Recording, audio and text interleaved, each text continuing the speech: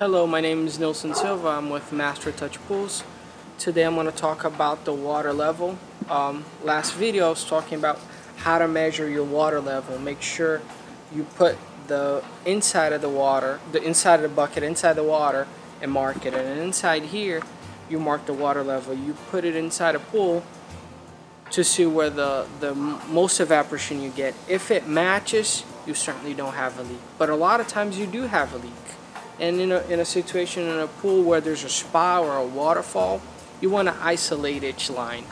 In this case, we have a pool and a spa combo. What would I do? If I'm losing, let's say 3 inches, 4 inches of water, let's be drastic and say you're losing 5 inches of water. What I would do, I would first do the test with the pool. Isolate the spa and only rotate the pool for 1 week and compare the level. Am I still losing that amount of water?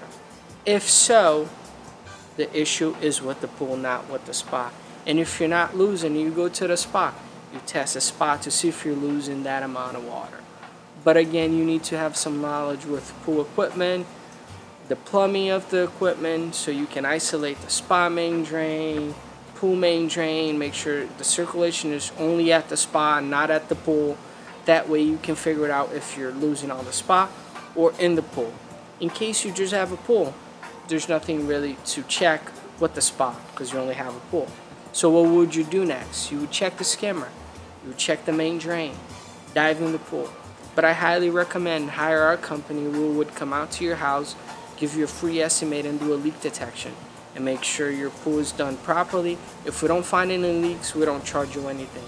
Give us a call, 561-674-6909. Thank you and have a great day.